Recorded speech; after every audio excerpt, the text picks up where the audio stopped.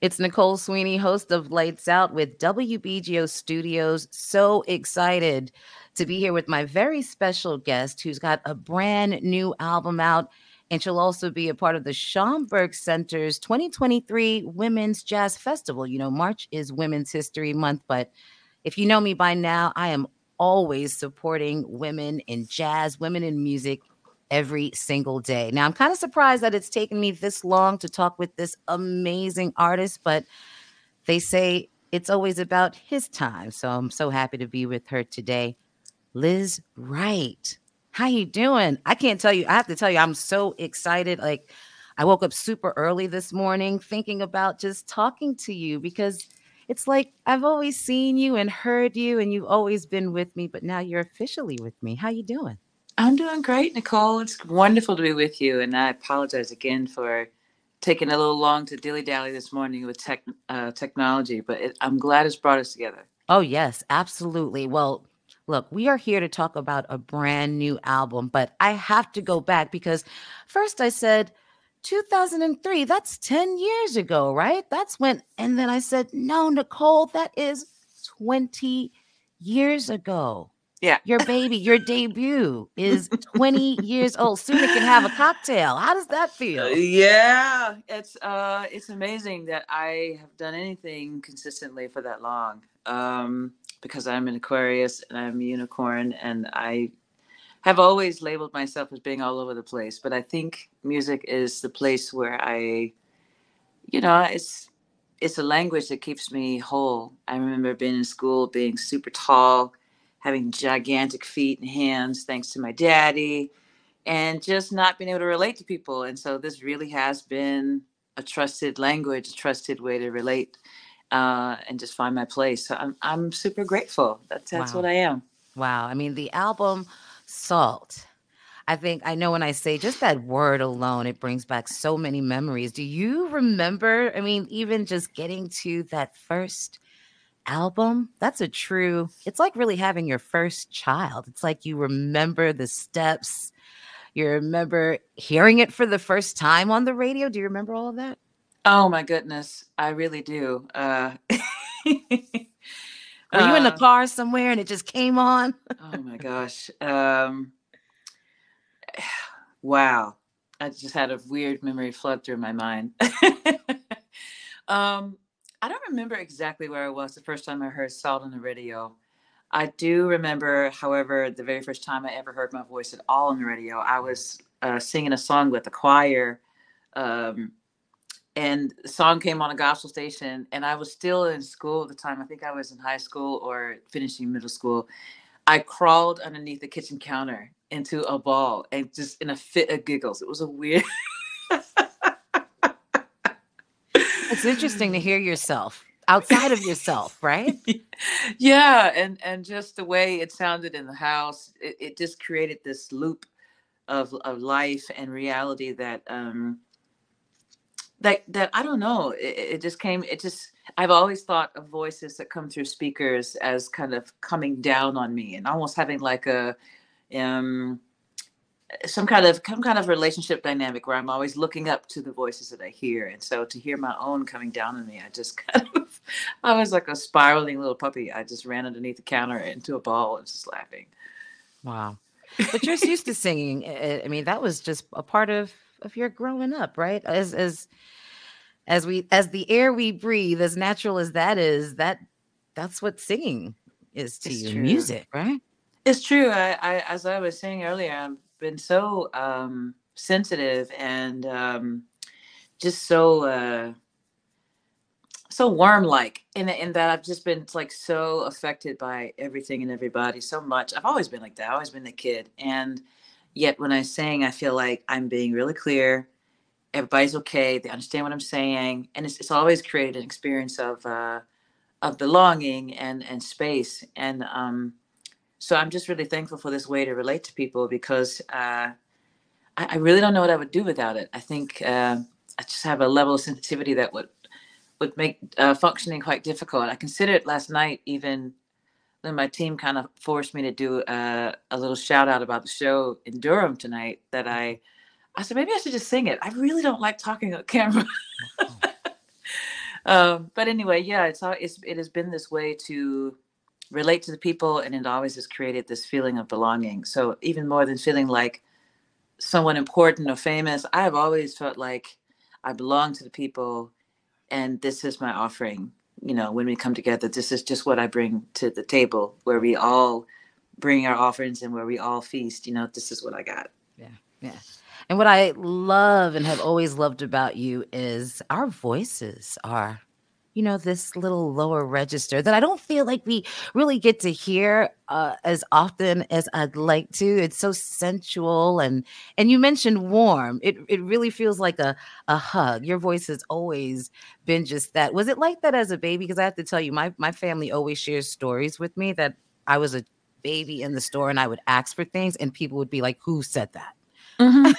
That's actually really funny. I have my mom has a similar memory she shares with me. She says one time I just started crying about something that I wanted, and in the store, and my voice was low, and I just sounded like this little, somewhere between like a cow and a bee, just But I had like pigtails, and it was just the whole little plaits and everything, and she said one time this lady turned around to her and said, "Oh wow, what an interesting voice. She's probably going to be, in broadcasting or something. What a wonderful, interesting voice your child has." But I could imagine this little girl, with plaits and carrying on, just in the store, like,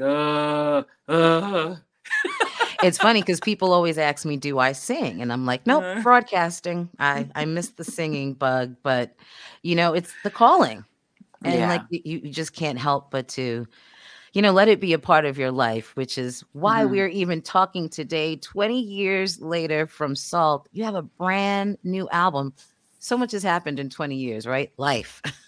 Oh yes, yes. The irony of my first record being named Salt is really hitting me right now, because when I'm not on stage and I'm not recording, I am actively, you know, a chef. I'm a cook in Chicago, and I have a tiny little cafe inside of a school. And so I see my neighbors, and I'm cooking, and so it's just really interesting. And then I leave to go on tour, and I leave a really, really beautiful um, team there, really talented to take care of the community. And I love this dynamic now, because I grew up always being in touch with my neighbors, always Mm. knowing who they are Oh, by you're from name. Georgia. Mm-hmm. So I finally have it all back. Dad used to grow food in the backyard and bring his extra goods to church and give them away out of the back of the truck. And I remember the missionaries with their broad hats. They always thought that the things that were yellow, like melons and different things, they weren't ripe. Dad's like, no, no, no, I got lots of varieties. Like, look, those are red ones here, and this is this here, and this is yellow meat this. And I mean, he would just like give people a little tour of what he could fit in the back of the truck. So all of that, and then looking back at the name Salt, it just carries so much meaning and history for me with my family, and I love it. I get a lot from serving people and really knowing them. So it's always got to be from a grounded place for me to keep going. Wow. I can relate to that. One, when I used to live in Atlanta and did Oh, radio nice. out there, and it was always being from New York, it was always interesting how we would say, why do they say good morning to me? I don't know them but people from Georgia, they are neighborly, right? They Hmm. say good morning, hello, how are you, sir, ma'am. I had to get over that. Ma'am is actually a great thing. It doesn't mean anything with age. We'd be like, I'm not old enough to be called ma'am, but Georgia really is such that city, or that state, if you would. And then even, certain cities are just extra Yeah. neighborly, which is so cool that you are feeding people. Now, how did you get from Georgia to Chicago? Because that's another great city.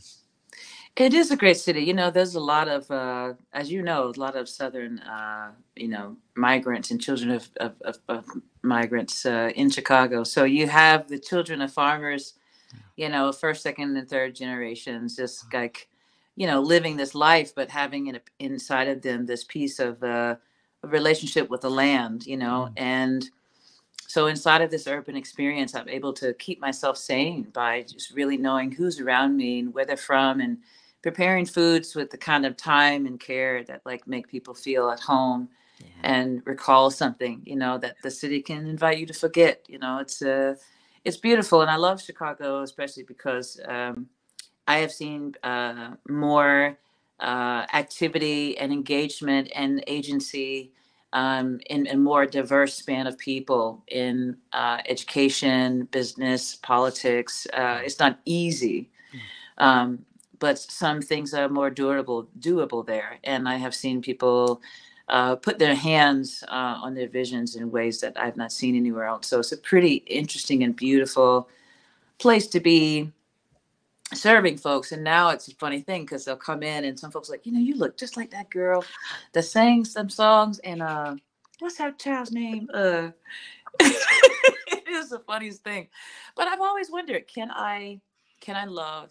Can I speak?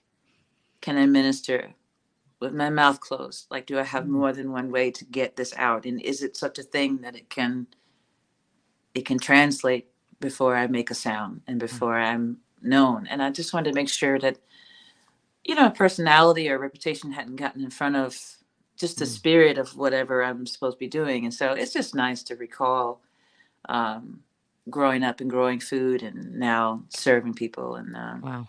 There's so much inspiration. Like I'm not about to run out of music. I just recorded another 12 songs for the next studio record 2 weeks ago. So I feel like this is my cycle. This is a return to home for me to have both, Well, food and music, they're very, very similar. I'm someone who I'm in the kitchen about 5 days out of 7, and I'm cutting Nice. onions, garlic, shallots, celery. I mean, I'm very particular about food, but it is about putting love into it. And sometimes the simplest of dishes and ingredients make the best food, right? And that's what music is about. So there's definitely that connection. And I understand you. I mean, not only are you in Chicago, aren't you in the South Side of Chicago? I am. Come on now. I am on the South Side. When I gotta say that. Came out there, I was terrified. I was like, I've heard such things. Right. But when I got there, I just fell in love with children and people. And again, the sense of like agency. I mean, these are the children of farmers and of people who came up north. And you can feel that hustle. You can feel that drive and sense of vision. And just the way people network and try to get through things together is quite unique in Chicago. And so I am happy to feed them. Nice. They need you. I'm delightful that I'm delighted that I'm needed. And I just I'm thankful for the folks that I serve who have no idea who I am. So now, like, I serve people who drive trucks, who are on the local news station, who are, they don't care who I am. And it makes me happy that I get to be a part of their days. It's really fun. Wow. And that helped a lot throughout that time where the world music just came to a halt, didn't it? You were still able to connect with people in some way. And from what I understand, did that help to inspire this brand new album? It did actually. It did actually. I went through a few things. I remember when the lockdown started. Now, I guess it's exactly a couple of years ago, because it was in March, and I remember, closing things down. But also, we were in the middle of a grant to remodel a new space on the same side of on the other side of the same building. So obviously you have to keep working to keep, drawing the grant. So we were in our pajamas with drills out, hammers, like, drawing and changing the plan. And the lockdown, provided a lot of information. That was during the time where everybody was like wiping off groceries, and like, it was the most paranoid kind of peak of that. And I was like, you know what? Grocery shopping and getting things you need to eat, like, really has become very stressful. So why don't we change the model of this cafe and like put a teeny little mini market in the front where people can get like artisan foods, local foods. They can get like a half dozen of farm eggs, and it's not a big deal. And I can even manage how many folks are in here at a time. It made me really want to bring security and pleasure back into our daily routines, because it just got so everything got to be such a production and such a concern. So it's fun, and I'm super grateful. And I also, speaking of music during that time, it was quiet, and we were sort of waiting by the phone. And I did have the experience of realizing that I have to sing for my well-being, and I have been doing it, but because my eyes were so focused on the people, it's always been something I've projected and just given away, given away.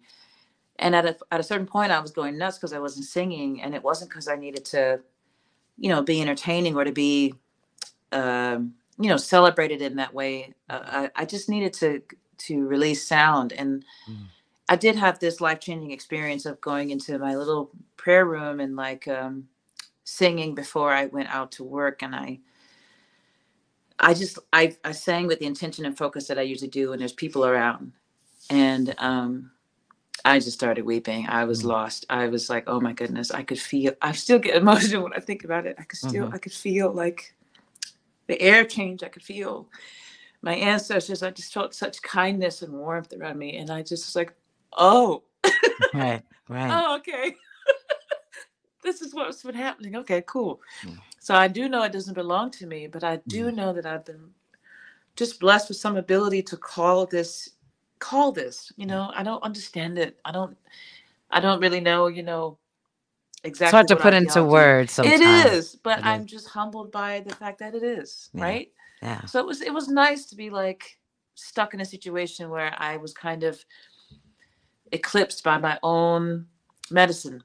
And I needed to receive it. I had to receive it. There was nowhere else to put it but back in me. And I'm thankful for it. And it really inspires this new studio album, which I just decided to call Eclipse. And so I'm excited to be, testing some of the songs in my live performance, along with things that have been in my catalog and things that I've just never recorded, but that I always sing. So right now it's really cool. The relationship with the audience is fun because I have learned to bring songs to them before they go to tape, just to make sure that they're alive in a room. Because if that's happening, they're probably worth recording, Yeah. It's like it's like testing out a song in the car. Yeah. For some people, I got to hear it in the car first. I got to turn on the engine, and it's got to be a whole thing before I okay. Oh, yeah.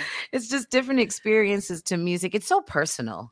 And I think, the pandemic, there was some, as horrible as it was, I'm one of those people where going to get groceries, my daughter was maybe 2 at the time. It was so hard. I had to plan just to pick up food. It was the craziest of times, but it also led to some good things. And I feel like music came out on top. Because I think the best kind of music, especially jazz and the blues, right, and gospel, like the darkest of times, we were able to pull the light out from that, and that's what we're getting from this new album. And I understand you own your own. Is this the owning of your own masters for the first time, which is a big deal when it comes to musicians, isn't it? Yes, I jokingly say to my closest friends, like, we were talking about being woke. Now we're talking about ownership. Right? Yeah. But it's true. It's so true. And what's beautiful about ownership is that, everybody in this business who's really doing it for love, whether they're an engineer, musician, even a manager, if they really know the power that we hold as a community to make things right, they participate, and it's been a joy to tell people, hey, this is my first budget. Tell me how to do right by you, but I do want you to know that. And like how they respond is amazing. And I think people understand. I think everyone generally understands that it's justice is not always something that comes with a great deal of rhetoric and campaigning and just finding an enemy and just really zoning in. It's just like sometimes it comes when we work as a collective and we are in a spirit of collaboration and we create justice as a beautiful opportunity, and it just turns the wheel of like who's driving, what's on top, and it can be very gentle in its most powerful reality, justice. And I just am so grateful for everybody I'm working with. I'm having so much fun. Nice. I drove across town in my own truck to go record, which I've never done before because one of my favorite engineers just moved to Chicago. And I'm just like, just overwhelmed at the grace of it. I feel very tiptoey and like surprised at how easy it is to do certain things with a certain amount of research and just joyful courage. Yeah. There's so much of what you need is between those things, you know? Yeah. Now, will you be showcasing some of this new music on Monday? I can't believe March 20th is just around the Yeah. corner, but the Schomburg Yeah. is having a women's jazz festival celebrating amazing women. I love that they're doing that. But how do you feel about showcasing this? As you said, you usually like to let the audience get a sneak peek first. So how do Mm-hmm. you feel about Oh, Monday and I sharing it love with the it. people? I'm excited. I mean, I'm surprised that I'm selling tickets on a Monday in New York. I love New York. I will always be, always, I will always be a secret New Yorker by and by. I haven't even changed my phone number. It's awful. Um, yeah, I'm excited. You know, the music really, of course, I'm the artist and my name is on everything, but you know, this is the sound of a relationship with the people. This is the sound of a relationship with life and with time, and everybody knows that. So I'm really happy to be more open about even the value and the power of the audience, you know, in this dialogue. So I love it, and I'm thankful. I have to say, especially to Craig Street. He produced a couple of my records in the past, and he made me aware of this opportunity to just bring the songs in front of the people and see what life they have in a room without the perfect. And he took me to like kind of juke jointy spots in New York to Nice. do that, which was really, really a great test. It's like if you have less instruments, less people, Mm, less production, you know, and the song still lives and speaks, and you need to carry that with you, you know. that's So right. I'm stoked. I love the Schomburg. I've been there a couple times with Toshi and her mother, Dr. Regan, and Nice. so I just have a beautiful relationship with the space itself. So I'm really glad to be there. And on a Monday night, you guys have a lot of faith in me. On Well, look, Monday. New Yorkers don't let anything ending in day stop them from getting out to enjoy life, right? It's so true, and this I love. I will love it So forever. Yeah. this is right on time. So Monday, the Schomburg. Look, if I can get a babysitter, I'll be there. But either way, this was right on time and such a blessing and an honor to finally be able to speak with you 20 years later from that debut album that I love so much. I really have to think that this is his plan and this was right on time once again. So thank you for spending some Thank time you, Nicole. with me, Liz Wright on WBGO Studio. She'll be at the Schomburg Monday, March 20th, and brand new music coming out. Tell me the name of the album before we go. Eclipse. E- Eclipse is the working title. Yep. Eclipse, Liz Wright.